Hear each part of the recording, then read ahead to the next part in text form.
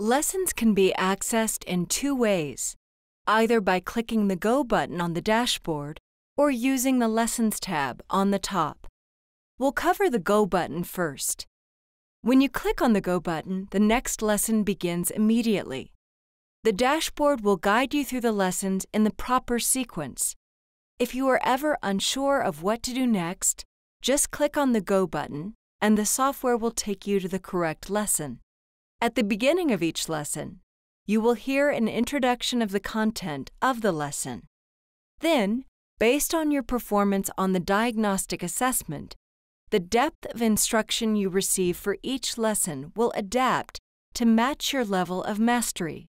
If you were assigned the mastered level for a given lesson, you will complete a quick skill review after the introduction and then move on to the next lesson.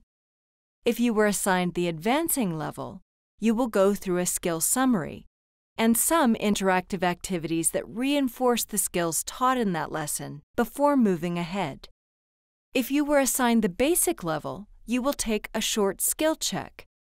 If you pass the skill check, you will go on to the skill summary and interactive activities for that lesson. If you do not pass the skill check, you will receive the full instruction for that lesson, as is provided at the beginning level.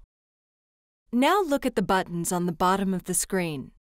This button is the Student Settings button. It allows you to adjust the volume, change the voice of the narrator, or choose a different background color. You can change these settings at any time. The bar along the bottom shows your progress in the lesson. You can rewind the lesson by clicking on the blue lines on the bar. These blue lines represent sections you have completed. You can also click the pause button at the end of the bar to pause the lesson at any point. This is the replay button. Click the replay button to restart the current section you are in. This is the exit button. Click the exit button to leave the lesson. If you exit in the middle of a lesson or test, the program will remember where you are and allow you to start back at the same point you were. As you work through the lessons, you will be asked to complete many different activities. Listen carefully to the narrator in order to understand what is required of you. You will see different buttons and options on the screen in different lessons. One button that you will see often is the green Continue button. Click this button when you have finished your work on a screen and you are ready to go on. This is the Record button. These controls allow you to record yourself pronouncing sounds. You must have a microphone connected to your computer.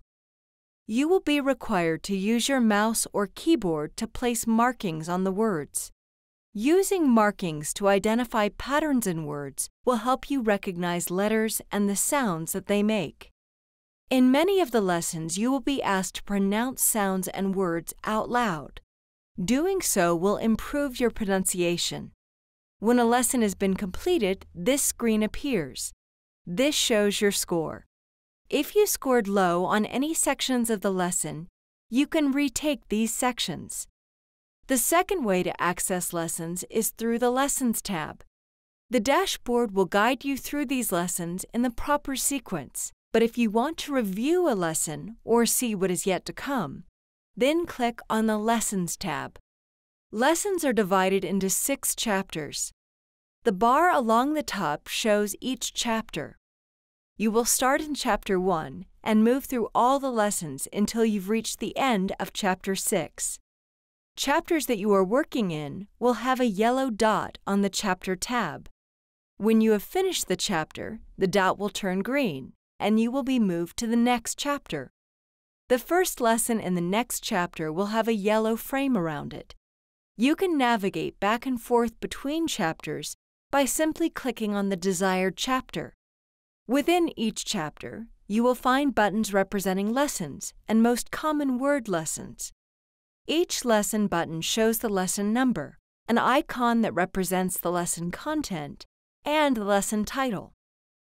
Your current lesson will always be outlined with a yellow frame. You may review a lesson that you've passed at any time by retaking individual sections or the entire lesson.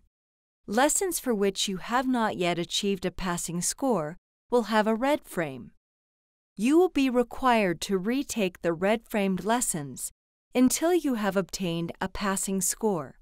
If your teacher overrides a lesson for you, it will have a black frame. This means that you do not need to take the lessons. You can choose to take these lessons at any time, but it is not required. When you click on the Lesson button, you will see the lesson details in a box on the left. Lessons that you are completing for the first time will have a Begin button. Lessons currently in progress will have a Continue button. And lessons you have already finished and passed will say Review. To review a lesson, press the Review button. To start a lesson or continue a lesson, click on the appropriate button here, or return to the dashboard and click the Go button. At the end of each chapter, there is a test. The dashboard will automatically show the test as the next item to be completed in the sequence. Click on the Go button to start the test. Do your best to answer the questions of the test accurately. Just like the lessons, you can exit a test at any time and continue from where you left off when you return.